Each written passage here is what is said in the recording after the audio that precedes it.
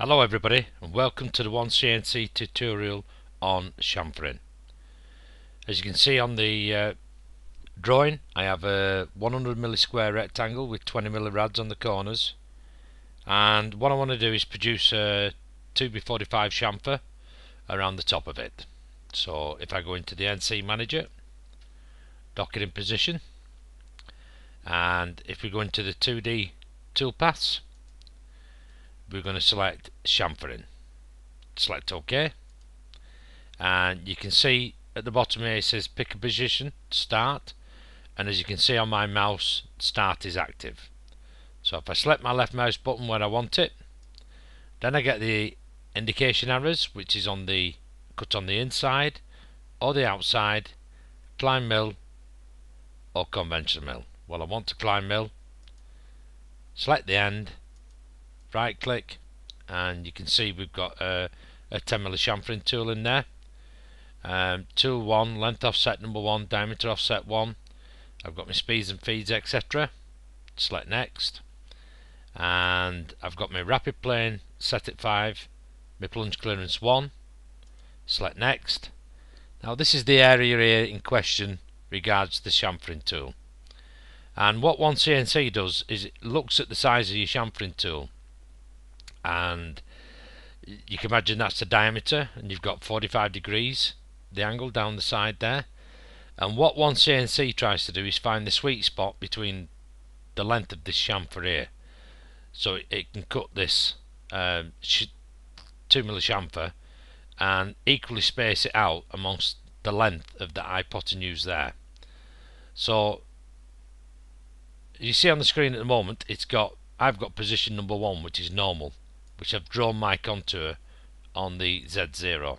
So the position for that would be number 1.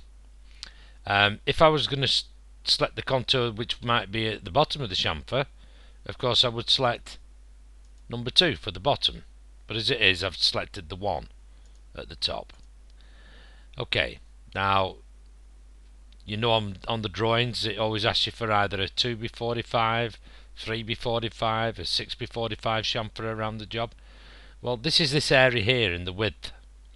This is the area for the size of chamfer you require. So we'll leave it on automatic because it adjusts itself to find the equal of the length of that.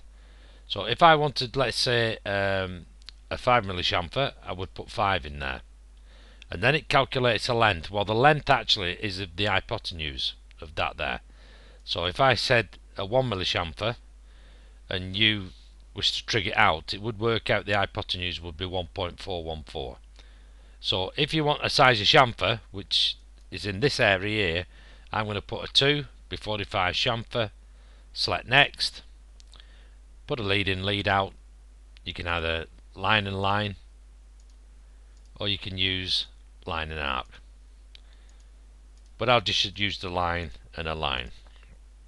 Select finish, and you can see the toolpath's been created on the top there. Just going to go into default view. Okay, let's go into here, right click, and let's simulate what we've got. Well, I'm going to pick a boundary. I'm going to pick the material itself as the boundary, and I'm going to go 25mm deep. So select OK, pick the contour, right click, and you can see it's created the size of the model there, which is 25. Just move that over a little bit slightly. Which material is 25. Okay, just rerun that again. So you can see now it's putting a 2mm chamfer on the top. But you may ask the question, is it a 2mm chamfer? So I'm just going to show you a little way that I worked out to see if we're producing a 2mm chamfer. So if you just go into a CAD view, and I'm only doing this to show you, you don't have to do this yourself as long as you fill in the box to create that chamfer.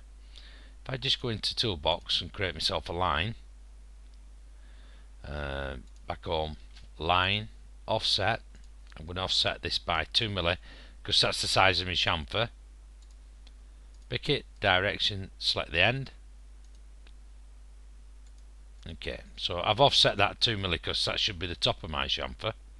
I'm also going to take this and select the end, and I'm going to move it, make one copy, select OK and increment, and -2. Okay, so you can see, I just deselect all, I've created that would be the size of the chamfer on the job. And just to make it a bit more obvious, I'm just going to pick this contour, select the end, and pick the bottom contour, select the end. I'm going to modify it. I'm going to change the colour to red, and I'm also going to make the line style a little bit thicker so you can see it. Deselect all. Okay, so what I want to do now is, if I right click and simulate it, I will show the geometry on top so we can see it. Select OK. I'm going to pick the blue one as the for my stock, right click, and you can see the red line at the top and at the bottom, so you can see we've created a 2mm chamfer on top. I've only put the red lines on so you can see what it looks like. Just close that down again, just move that back to where it is, and just get rid of them two were only for me to show.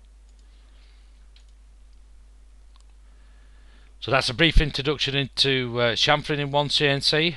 Hope that helps get you started, and thank you for watching.